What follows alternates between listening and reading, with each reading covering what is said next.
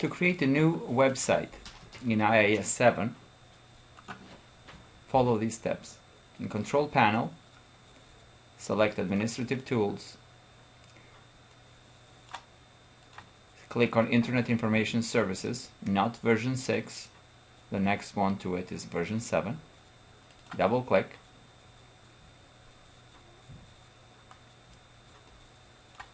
expand your main node, in our case Acme server,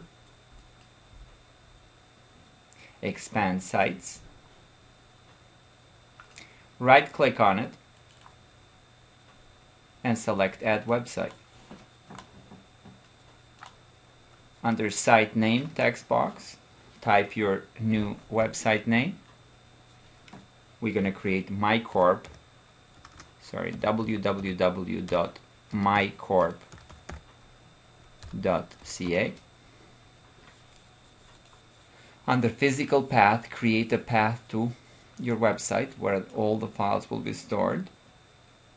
So click on the button on the side.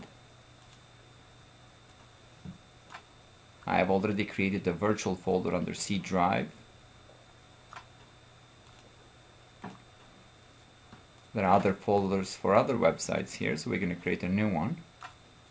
Click on Make New Folder, and we're going to call it MyCorp. Click OK. So that's your new physical path for all the files required for this website.